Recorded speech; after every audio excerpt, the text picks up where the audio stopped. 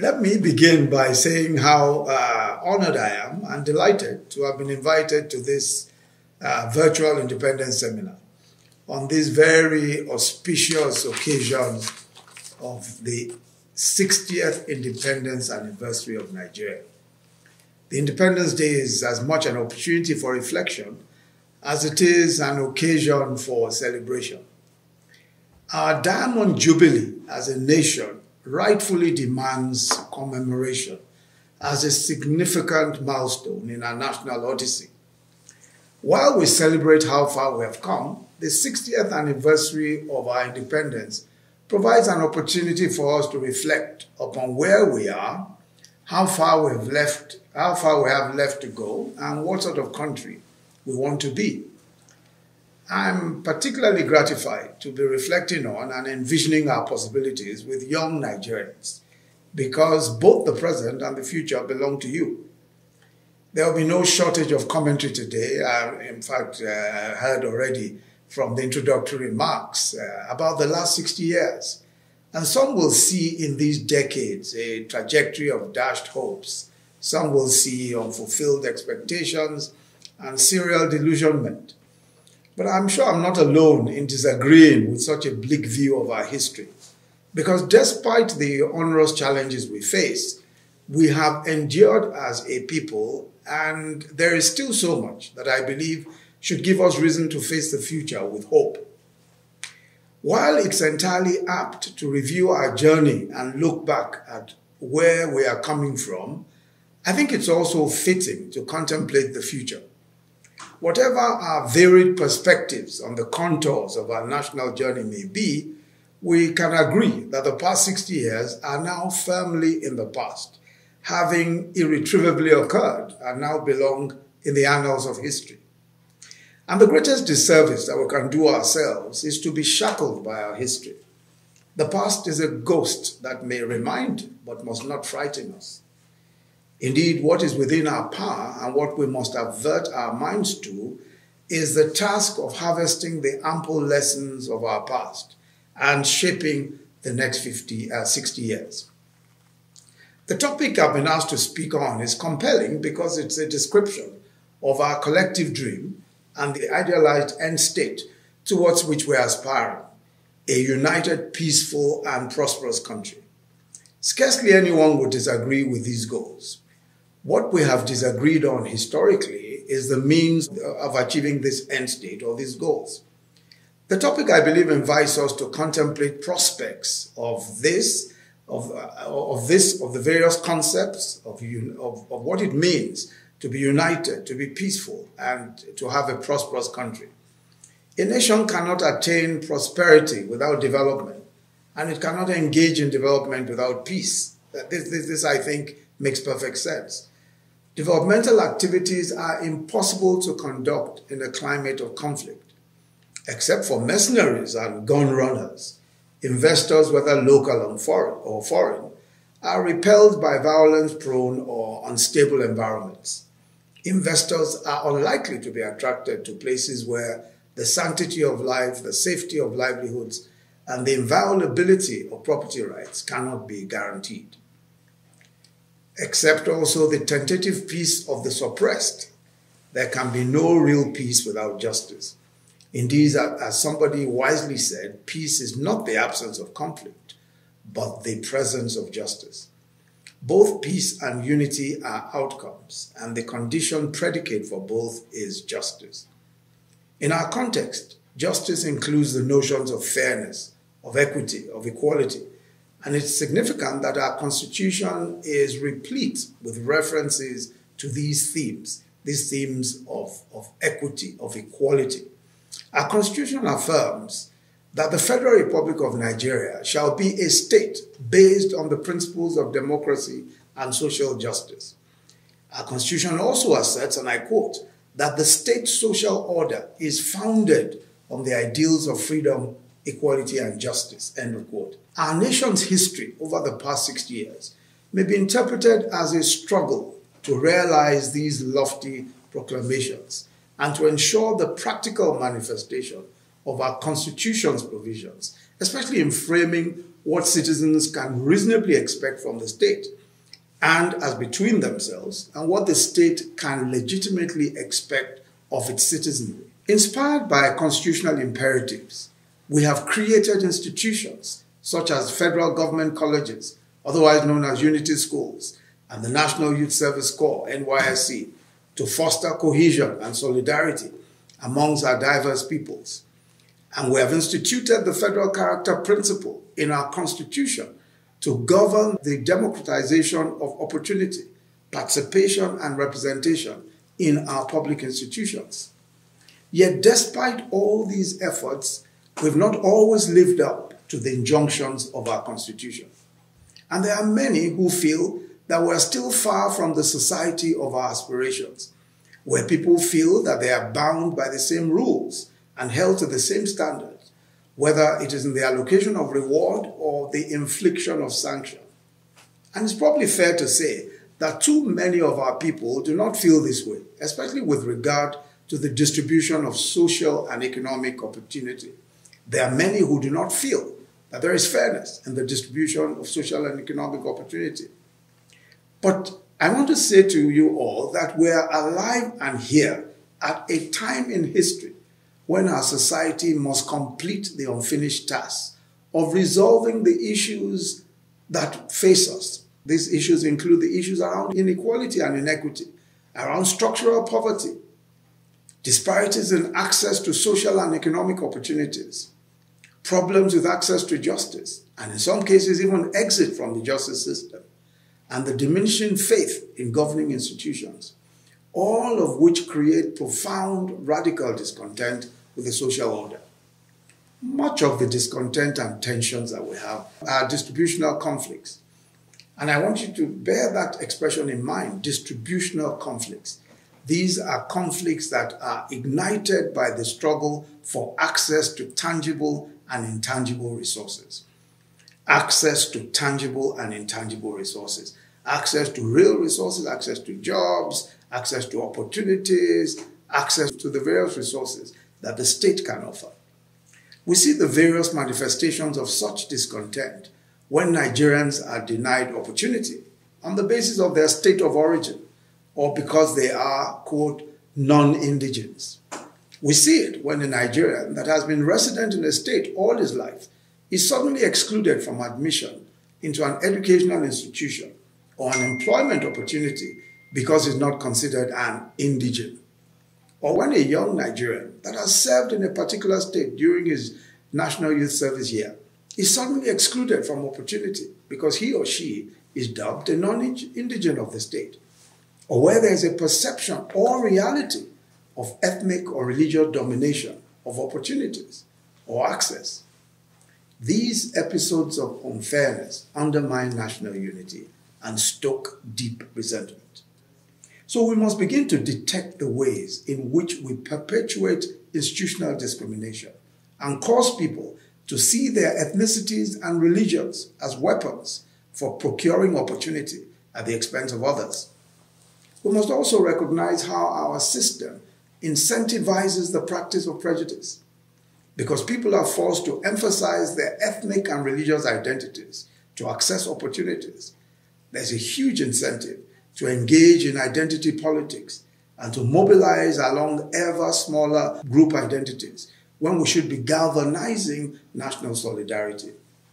Identity politics itself is innately divisive because it turns people against each other and makes them aliens and strangers. But the framers of our Constitution clearly understood the value of civic mutuality, and they wrote a number of provisions aimed at promoting national solidarity. For example, Section 15, subsection 2 of our Constitution stipulates, and I quote, that national integration shall be actively encouraged, whilst discrimination on the grounds of place of origin, sex, religion, status, ethnic or linguistic association or ties shall be abolished. End of quote. Section 15, subsection 3 further enjoins government to, and I quote, secure full residence rights for every citizen in all parts of the Federation. And I want to repeat that. to secure full residence rights for every citizen in all parts of the Federation. And it even goes further to say, and even to encourage intermarriage among persons from different places of origin, different ethnic or linguistic associations, religions, etc., or ties, end of quote. In the light of these pronouncements, it is clear that the promotion of national unity for progress and prosperity is a constitutional imperative. The lessons we have learned over the past 6 decades are unimpeachable. The classifications of Nigerians as, quote, indigens or non-indigens contradicts our declared aspirations towards unity in diversity. So is any form of preferment on the basis of belief or religion. All that should matter in evaluating ourselves is where we live and fulfill our civic obligations. This is why when we commenced the social investment programs in 2015, eligible beneficiaries were put through an open process where they were required to apply online, and they were selected on the basis of the states of residence, and none was discriminated against on any basis. We've also learned that while representation is important in giving people a sense of belonging, merit must be the first criterion for entry and advancement in our public institutions.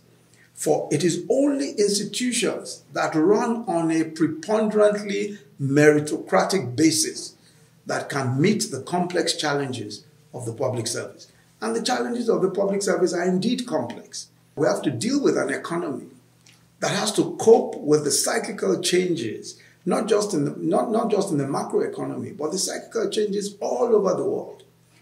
People who are best trained for the economy must be put forward. People who are best trained to handle the social challenges must be put forward. In the same way that we pick a football team that will win, we don't ask people's religion when we want to win in football. We don't say, are you a Muslim or a Christian? Are you an indigene of Enugu State? Or are you an indigene of Lagos State? When we want to win in football, we just choose the best. That is the same way that we must treat our lives. Our lives are more important than even football. The success of our country is more important than football. So we shouldn't be asking those kinds of questions in bringing people on board to work for our nation and to work for our public service. The simple question should be, is this person competent? And then we can deal with the issues of federal character, not as the rule, but as the affirmative exceptions to merit. Besides, there's a consensus in government, and I speak now of the federal government, that we must open up the processes of admission to public institutions and benefits to scrutiny. And we must ensure that the Federal Character Commission lives up to its mandates. We also realize that it's the duty of government to assure security of lives and livelihoods, and to ensure law and order and guarantee the rule of law. To this end, I must say that we've come a long way in restructuring and reviewing the structure of our security systems. Also, we've come a long way in rehabilitating and beefing up our hardware, our security hardware. We have also gone quite a way in the continuing engagements with the states in respect of community policing and ensuring speedy prosecution and disposal of cases. But I must come also to the question of what we must do as citizens. What should we do? What should we be doing as citizens? Those of us who desire a united, peaceful, and prosperous Nigeria, and I know that we're in the majority, must confront the everyday injustices that mock our aspirations and erode our confidence in a shared future. And it's important that we do not raise our voices only when we perceive the rights of our own group to have been violated. We must make common cause with other groups when they are injured, because our rights are rooted in universal principles that cannot be selectively applied. In any case, the rights that are selectively applied can also be subsequently selectively taken away from us. Nothing fosters solidarity like the knowledge that other people will rally to our aid and help fight our battles in the name of our common humanity. We must not divide ourselves on any other basis, but our common humanity must be the force that brings us together. We must also reject the idea that some Nigerians have to lose in order for some other Nigerians to win, and that some Nigerians have to be deprived in order for some Nigerians to prosper. We can all win, and we can all live in prosperity. Nigeria will work for each of us, but it will do so only when it works for all of us. Nigeria will work for each of us when it works for all of us. All of us, whether we're in government or in civil society or in business, have a stake in working for the emergence of a united, peaceful, and prosperous country. In every diverse society, a measure of conflict and discord is inevitable. This is the natural social consequence of our differences brushing up against each other. Whether these tensions become teachable moments for learning more about ourselves or they explode into implacable conflict depends on how we address these tensions. We must resist the temptation to demonize whole groups by judging them by their most extreme fringes. We must resist the urge to portray communities in caricatures and all manner of self-serving profiles. It's important to stress that when an individual commits a crime, he or she does so as an individual and not as a representative of an ethnic or religious community. As citizens, there are moral choices upon us. Are we using our influence to promote measured voices of reason, or are we amplifying the voices of divisive hate mongers? The choice before us is clear. We have a responsibility to help our neighbors and compatriots to rise above prejudice and to grasp the skills of harmonious coexistence in a plural society. We must also intentionally marginalize the agents of intolerance and hatred and counter their attempts to influence impressionable hearts and minds. In the business of shaping the future, I think it's important to note that the collective wisdom and realism we have acquired through bitter experience are not the only tools at our disposal. Making the future is also about idealism. It's about faith. It's about vision and intuition, especially of young people. It's very much about how young Nigerians define their prospects and their possibilities, how young Nigerians see their future, how they envision the next few years and the next few decades.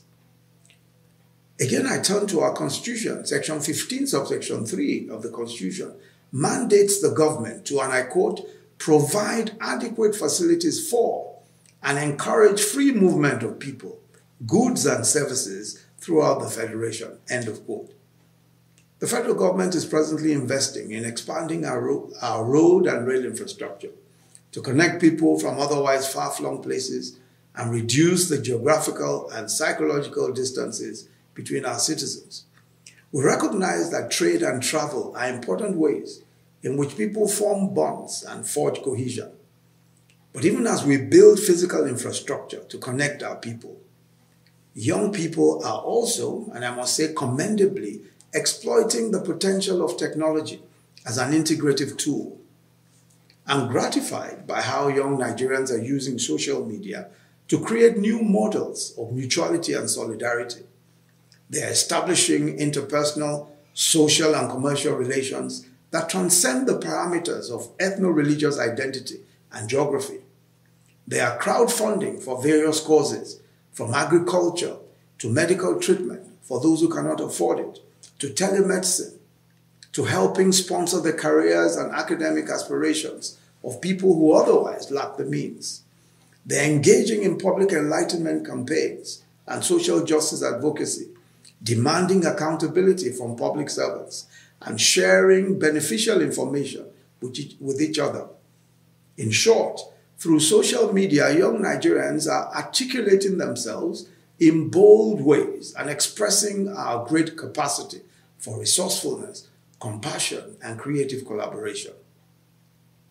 We have no greater weapon in our arsenal than your capacity to constantly question the status quo, to constantly say that we can do better, to constantly reimagine the reality of our country, to constantly reshape our thinking about the future. The mishaps and tragedies that we've suffered over the past 60 years have left many of our people burdened by cynicism and pessimism. I urge you to guard your hearts and protect your capacity for idealism and creative optimism. These are the tools with which you will build the Nigeria of your dreams and of all our dreams. We have a future worth fighting for. In particular, your capacity for innovation matters.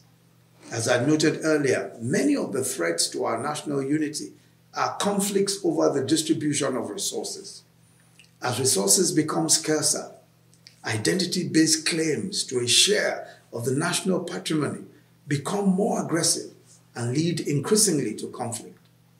Under these circumstances, we are liable to see each other as competitors and rivals instead of compatriots, and eventually we begin to demonize each other as enemies.